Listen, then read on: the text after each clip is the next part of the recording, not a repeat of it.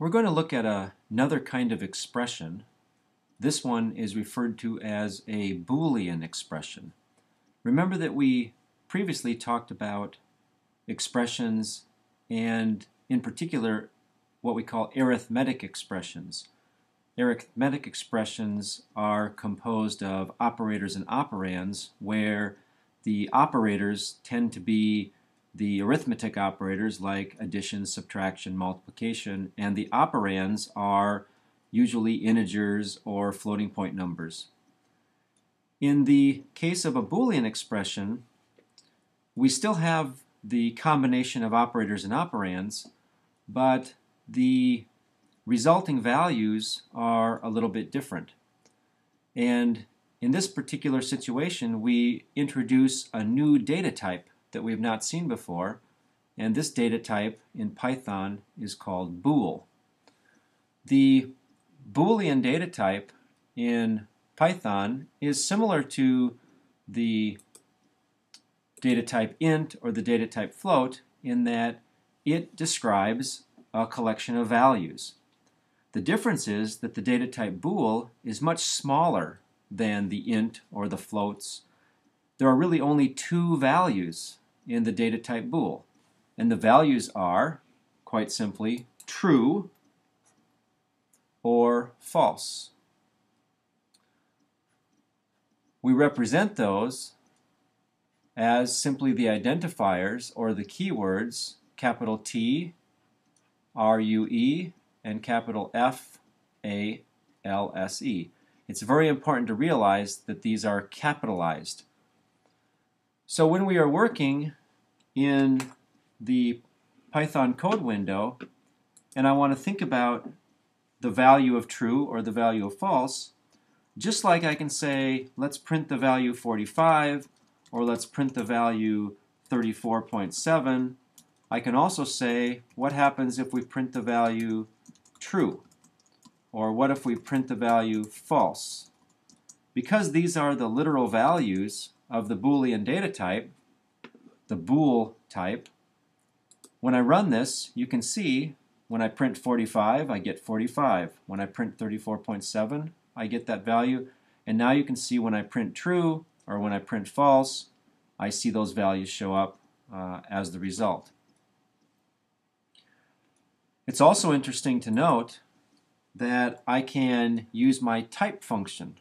So for example, I can say let's print the type of true.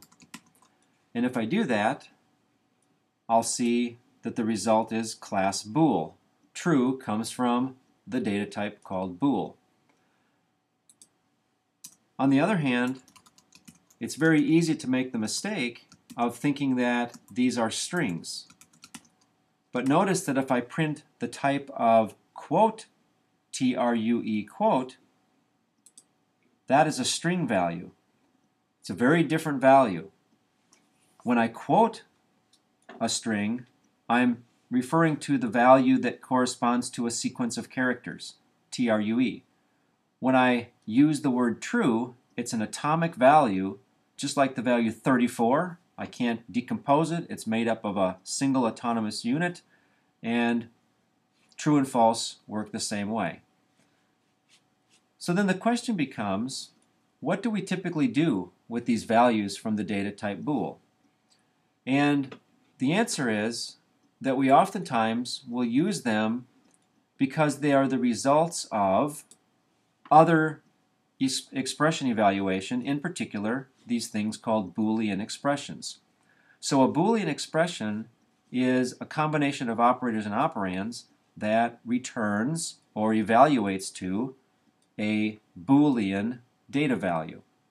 And the easiest way to create a Boolean expression is to just think about the fact that a variable that refers to a Boolean will be evaluated and it returns a Boolean. So for example, if I say stop is assigned to the value false, and then I say print the value of stop, we would expect that when I run this program, it's going to print out whatever stop refers to, because stop is assigned to, it's assigned to refer to the data object false, when I print the value of stop, I see that it shows false. If we look at a reference diagram for this, it's going to be as we would expect. The variable stop is going to be a reference to a data object, but that data object is now going to be the data object false. When I evaluate stop, I get the value that stop refers to. Because it's a Boolean, we could say that the evaluation of the variable stop is an example of a Boolean expression. But of course, there are other ways that we can write Boolean expressions that might be more familiar to us. And in particular, we can use what are referred to as the relational operators. And you've seen these probably before in a math class. We can talk about something being less than, or something being greater than another value, or we can talk about less than or equal, or greater than or equal, or we can talk about two things being equal or two things being not equal. If you think about it, if I ask the question, is one item greater than another item, the result is true or false. And so these relational operators are used to produce what we would think of as being relational expressions, and those relational expressions are just a special kind of Boolean expression. It's important to look here and notice that these operators are consisting of more than one character. So for example, the equal operator is something equal to something else is actually composed of two equal symbols, but there's no space in between. So when I use this symbol, which consists of two characters, it's referring to the concept of equality. And the reason I can't use the single equal character is because I already used that for the assignment token. Likewise, for less than or equal or greater than or equal, we can't use something like this, which we might see in math class, because there is no character like this on the keyboard. So we have to use something that might be available. We use two character keystrokes, no spaces, to represent the concept of less than or equal or greater than or equal. So how can we look at examples of these kinds of Boolean expressions? Well, let's say that I would like to ask the question, is 3 less than 4? And I want to print the result of asking that relationship.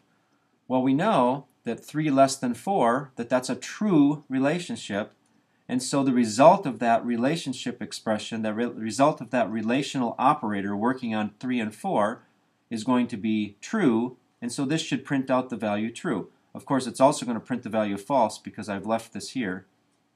So now we see that false because stop is equal to false, but now 3 less than 4 is true, and so the result true shows up. I can take this one step further, and I can think about using variables. So for example, let's say that I had a variable called total, which is currently assigned to be 0.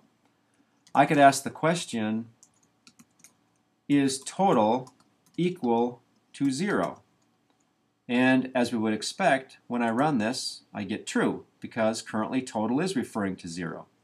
If I were to ask, is total not equal to 0, now when I run this, I'm going to get false, because total is 0. 0 not equal to 0 is false, and so the print shows me that result.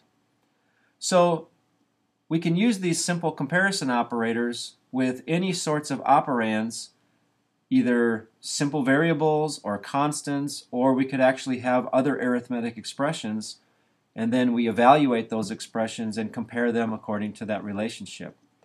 It's very important to remember that when you want to compare for equality, you need to use the double equal and not the single equal. The single equal is for assignment. Now, it turns out that there's another set of operators that come into play when we're talking about Boolean expressions, and these are the so-called the so-called logical operators. And the logical operators are and, or, not. These operators actually work with operands that are Boolean data values. And so if we want to understand how they work, we can look at how they execute or how they evaluate when we run simple programs. So for example, if I say print the result of true ANDed with true. As I said before, the AND operator takes two Boolean values and processes them.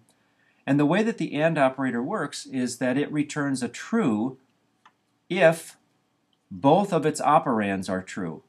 So if one and the other of its operands are true, the result will be true. So if we run this, we see that the result is true. True and true gives me a true. On the other hand, if one of these had been false, true and false, well, they both need to be true for the result to be true. So now when I run it, we see that the result happens to be false. One thing that we can do to see the logical operators in action is to compare or to combine them with the relationship operators.